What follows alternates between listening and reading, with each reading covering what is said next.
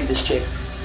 Homegirl's been showering for over 15 minutes. Fortunately, I'm here to intervene.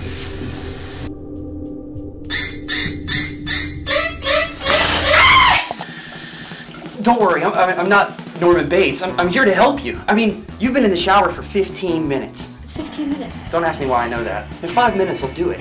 And even a simple 1 or 2 minute reduction in shower time can save you up to 700 gallons of water a month. Come on. So I have a present for you from the SURFRIDER Foundation. This is a waterproof watch to take a 5-minute shower and time yourself. Here, come. Sure you don't need any help washing your back? Thanks. SURFRIDER Foundation reminds you to conserve water. Water isn't free. Tell your water wasting friends to wake up. To learn more, visit surfridersd.org.